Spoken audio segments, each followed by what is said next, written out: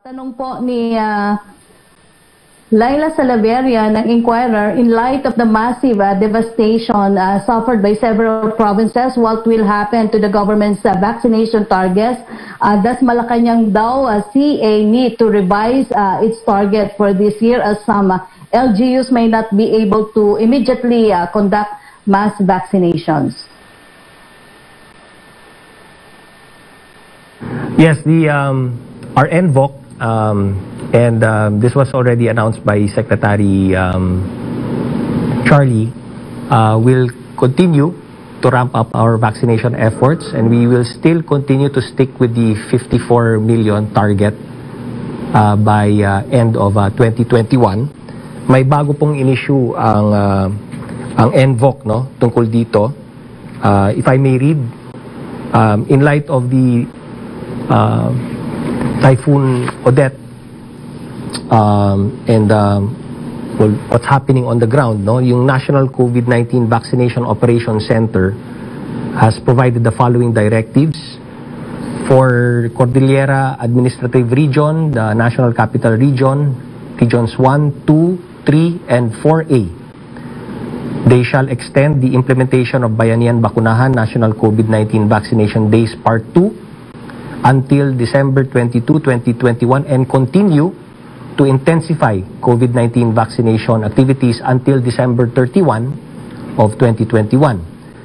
And for the regions affected by Typhoon Odette, they shall implement their Bayanihan Bakunahan National Vaccination Days Part 2 vaccination activities from December 20 to 22 and continue to intensify COVID-19 vaccination activities until December 31, 2021.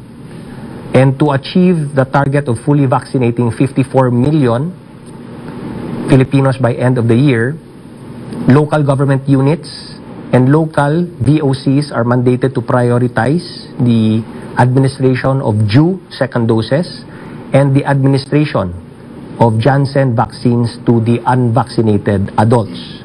Whereas all local VOCs shall be provided with new targets to meet the goal of vaccinating 54 million and are enjoined to ramp up the administration of COVID-19 vaccines until December 31, 2021, including weekends.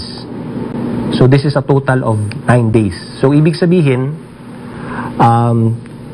we are mindful, aware, and sensitive to the realities on the ground, especially para dun sa mga tinamaan ng Typhoon Odette.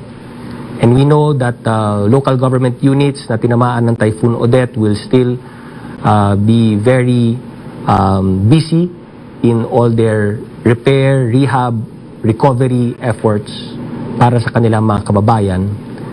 So those na hindi masyado o di gaano apektado dun sa pananalasa nitong Typhoon Odette, we will call upon them to ramp up vaccination efforts.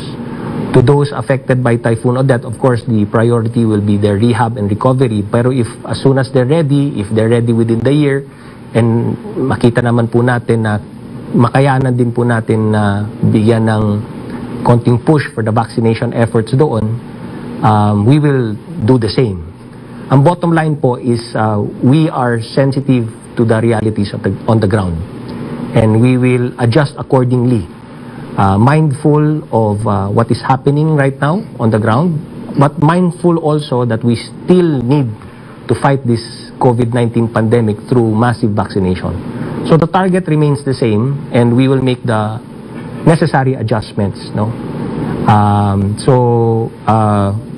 Tingnan natin anong mangyayari by end of December 31, 2021. And we still have the first quarter also of 2022. If kailangan mag-catch up, then we will have to adjust accordingly.